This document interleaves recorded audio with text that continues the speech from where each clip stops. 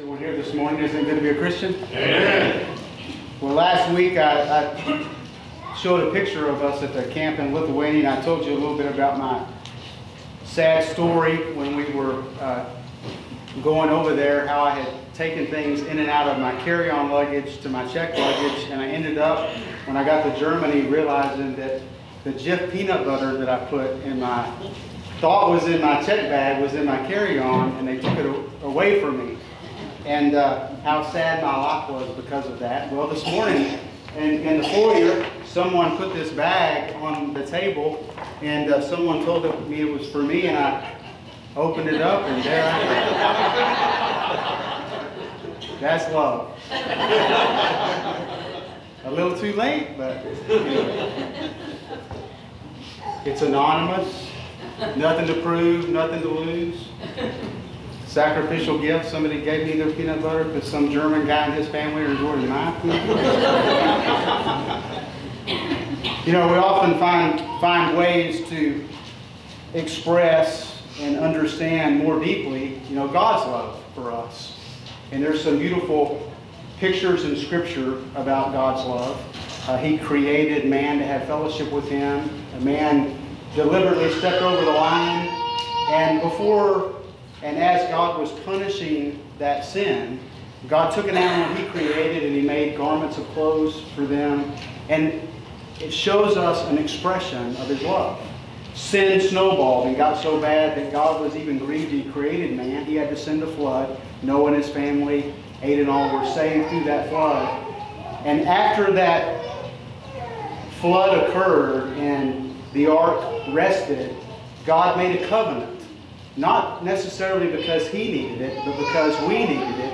And it was a covenant to say, I'm not going to punish you this way again. And He's fulfilled that promise. Every time we see a rainbow, we're reminded of that covenant. And that covenant partially was there so man would know that God's perfect gift to an imperfect people is a fresh start.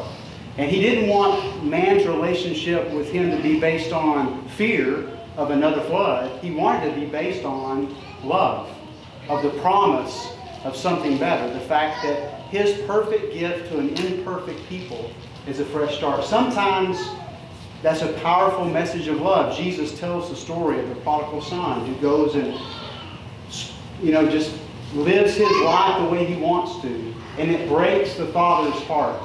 And that story is about him realizing what he's done and wanting to go home. And the father runs out. We see God run, puts his arms around him, shoes on his feet, cloak on his back, ring on his finger. They kill a fatted calf. And it's a description, a picture of God's love for us. It's very powerful. The cross is that ultimate expression of, as enemies of God, He sent His Son to die for us. He so loved the world that He gave His only Son. And Jesus' love, His sacrificial love for us, is demonstrated in that cross. And it's a very powerful picture. But before that, in John 13, it says, He takes a bowl and a towel. He washes the disciples' feet. And at the very first verse, it says, He shows them the full extent of His love. Well, He's fixing to go to the cross. He's fixing to sacrifice His body for us. But in this context, it says He shows them the full extent of His love. What was that? He served them. He sought their highest good. He looked out for what was best for them. You know, sometimes I often try to use illustrations to paint pictures of the powerful message of God's love. And now that we're putting these on YouTube, I get to repeat for free some illustrations I've used in the past without you telling me I repeated the illustration.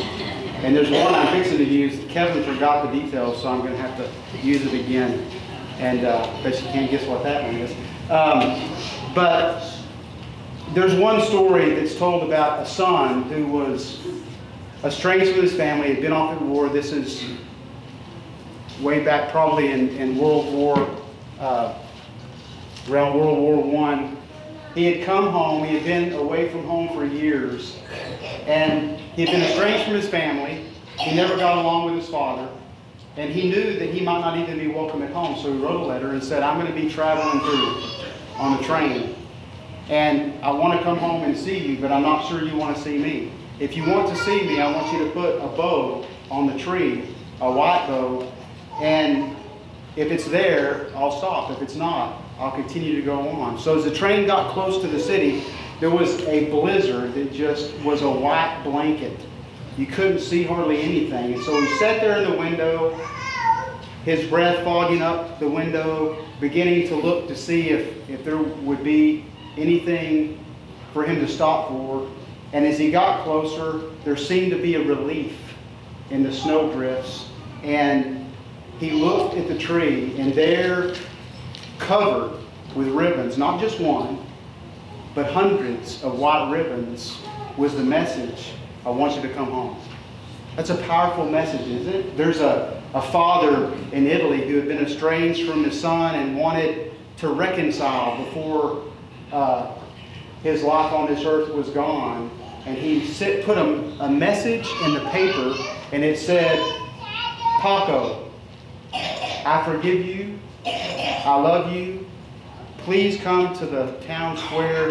And he gave the date, and on that day he stood on the town square. Hundreds of Pacos showed up. It's a powerful story, isn't it? Because all of us understand what brokenheartedness is. We understand when we're estranged and we need that message to come home. And the one that Kevin forgot about, that I've said once or twice here, a story, actually a true story. It's an interesting name. The boy's name was Durkee. He grew up in New Mexico. His father was a very wealthy man and owned a lot of property. And they made a movie about this particular story, believe it or not. But the boy was always wanting to go on adventures. And so he kept bugging his dad, let me go with the pilot, let me go with the pilot, I want to fly in the plane. And finally his dad kind of got worn out and said, okay. And he went up in the plane with the pilot, and when they got over the mountains in New Mexico, they were surveying some land, and the plane's engine died, the plane went down, it crashed in the side of the mountain, the plane was destroyed, the pilot was dead, and this little 7-year-old boy was in the mountains alone. The father was pretty enterprising. He called the print shop. He went and got a package. He went to the airport, went up in the plane, and on white glossy paper in big black bold letters, the message, Durkee, I'm looking for you. I love you. I will find you, your father. That's the message of the cross, isn't it? I love you. I'm looking for you. I'll find you, your father. Powerful pictures of God's love for us. I remember seeing a situation one day in a parking lot. It was one of those grocery stores in a small town. There was one of those horses that you ride as you come out. You used to put a dime in or whatever. And so a lady and her child came out, and the little boy wanted to, you could tell he wanted to ride on this horse, but she said there was no time and she was in a hurry, and pulls the child so hard that it hits the pavement, and his knee is skinned, his mouth is bloody, and you hear the words, we don't have time for that. We're in a hurry. And I think to myself, I'm so glad God is not in a hurry. He loves us. There's lots of ways we can describe it, but one very powerful passage of Scripture is the one that was read just a few minutes ago about God's love. God is love. You often see people on television do this now. The message of the Bible is God is love, and there's some things that the passage that was read and the verses above it tell us about that love I want us to reflect on this morning. So if you got your Bibles, turn to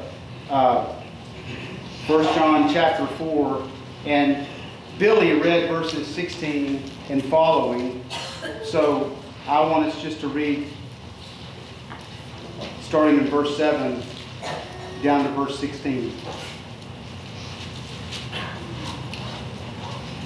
Dear friends, let us love one another, for love comes from God, and everyone who loves has been born of God and knows God.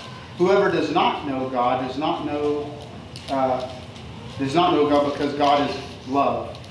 This is how His love, He showed His love among us. He sent His one and only Son into the world that we might live for Him. This is love, not that we love God, but that He loved us and sent His Son as an atoning sacrifice for our sins. Dear friends, since God so loved us, we also ought to love one another.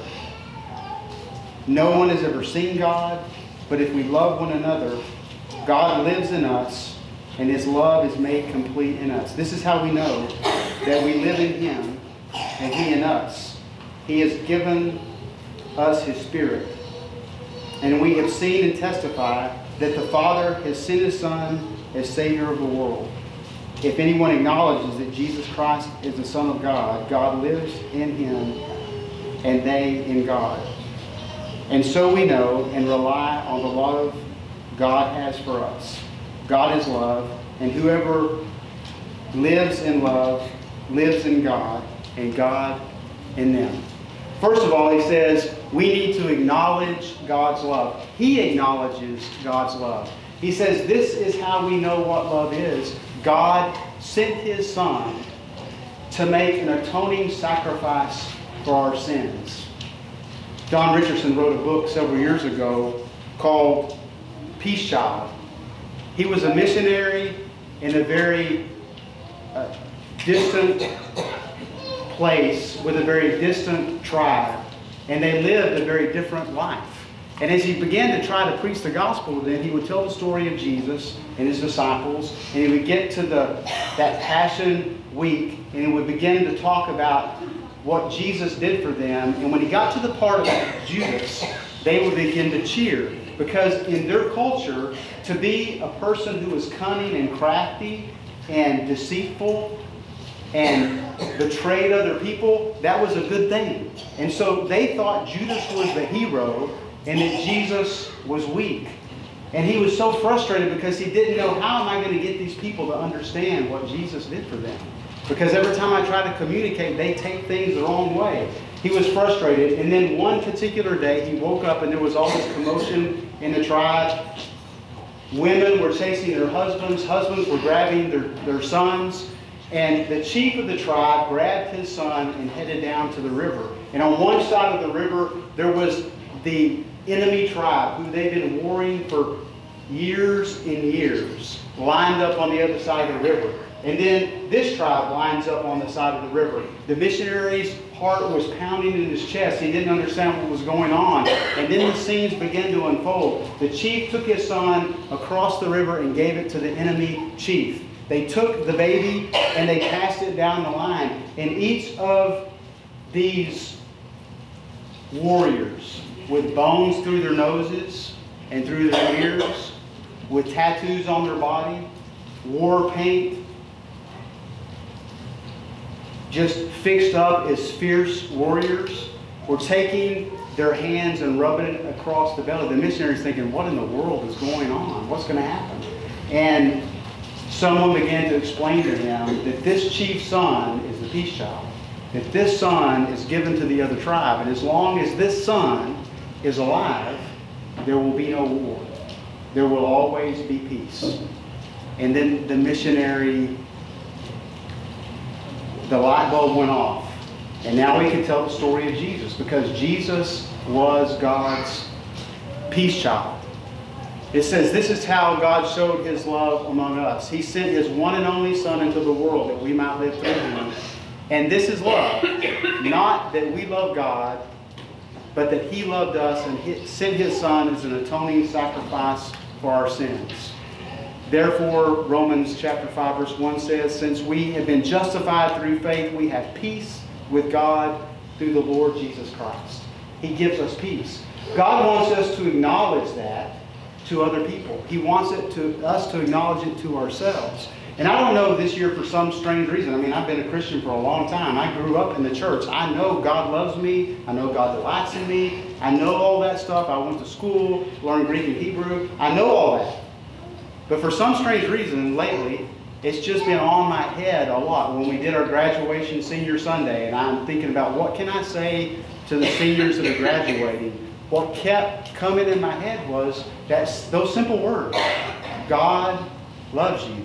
And when I went to Lithuania, I thought, I might do and say a lot of things while I'm there, but the most important thing is for me to communicate God's love for them. I had these 10-year-old guys in my cabin, but every single morning and every single night, and it was interesting at times, but every single morning and every single night, I purposefully, and it may sound corny, it may seem cliche, we turn on our television screens and we see signs that say John 3:16. We've almost become so comfortable with it that Satan has got us to thinking everybody knows it. And so, but every single morning, I would say, hey, rise and shine, time to get up. God loves you. I kept saying those words. I don't know if they'll ever remember much about me. Probably will. Hopefully I'll see them again. But you get the message. Senior Sunday, we got some seniors that are going on to new vistas in their life. What's important for them? That God loves them. There's an old song when I was a teenager. At night as I lay on my pillow and I look at the heavens above, I know that I'll be safe all through the night, for I'm a child of His love. God is love, God is love, God is love. I need to remember that. I also need to acknowledge that and to acknowledge what that love really means. God's love is powerful. God wants me to emulate His love. There was a woman who went to prison. When I lived in Huntsville, I taught on the wind farm, and I worked on death row with inmates. And I remember reading a story about a woman who taught a lot of men in prison, and she would often go in, and they would be harsh and bitter, and what she would say, the first words out of her mouth and the last words out of her mouth were always, God loves you. Regardless of what they did, regardless of what they said. And it was a powerful piece about what those words did to people. Don't let Satan get you in a mindset to think, my kids know that. Don't tell them that. God loves them. Acknowledge that. It's important for us to acknowledge it. And then, secondly, he says, it's interesting in this passage, he says, we know, and the Greek translation is the word for believe, faith.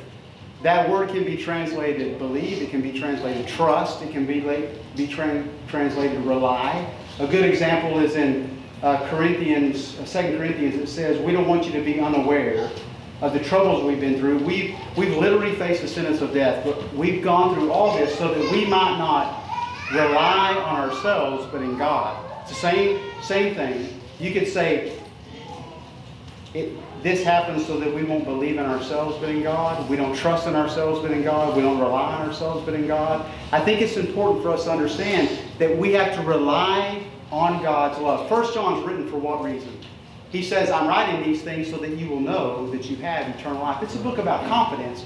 I was 13, I was baptized. I was a good kid.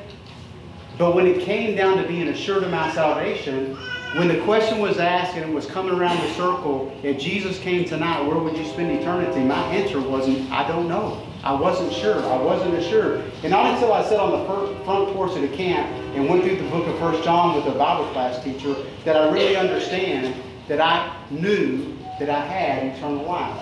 Am I going to go to heaven? Yes, I am. If Jesus came this moment, where would I go? To heaven. I believe that. Why do I believe that? Because I rely on His love.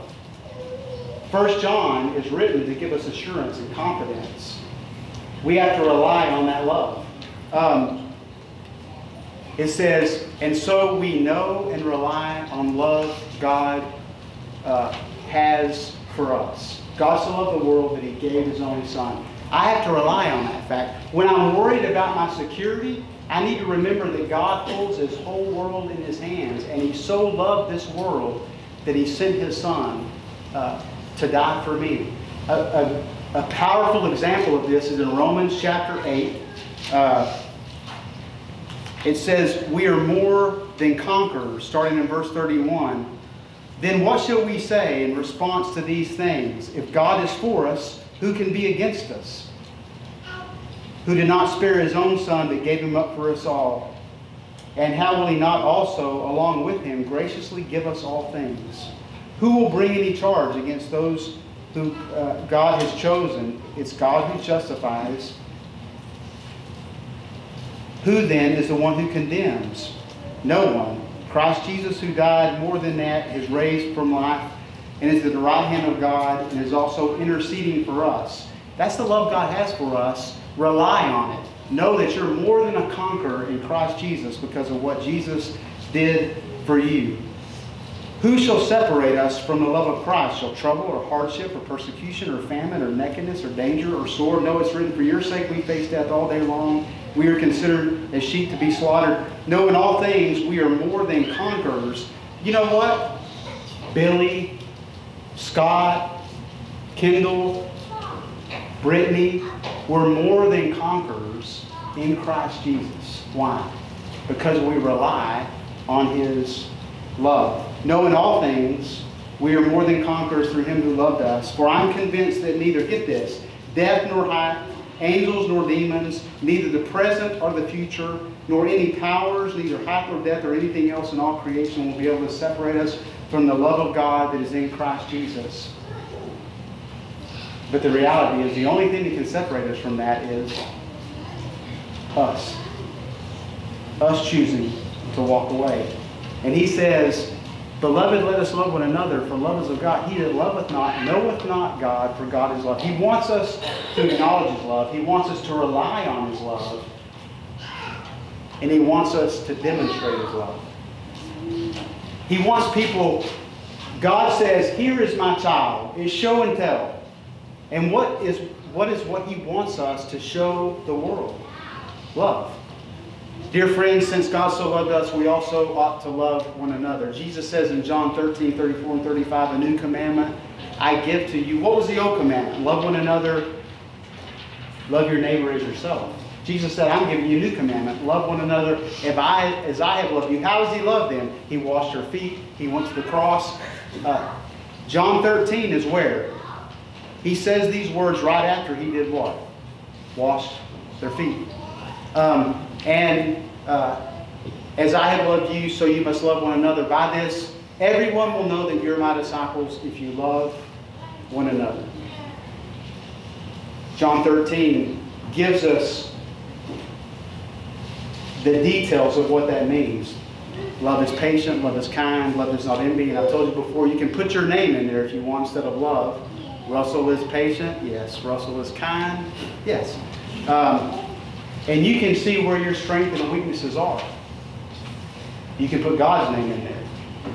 But it gives us a clear picture of what love is. And what is love? The love we're talking about is not phileo love, not brotherly love, not sexual love in the Greek. It's agape love, an unconditional love.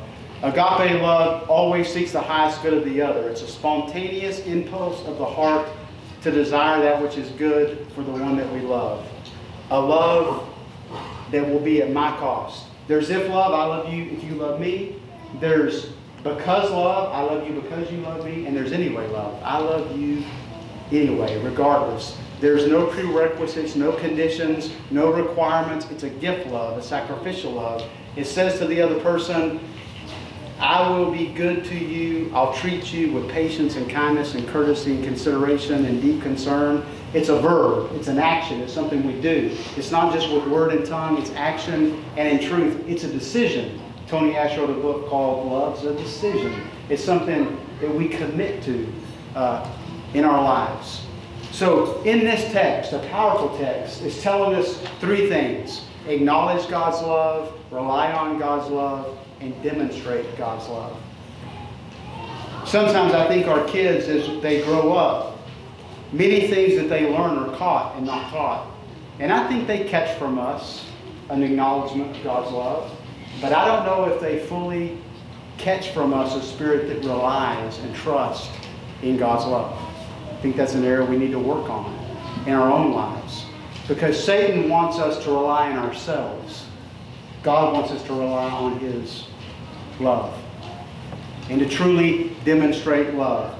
They say that when you bring children up, It's not so much the knowledge you have or the techniques you use, it's who you are.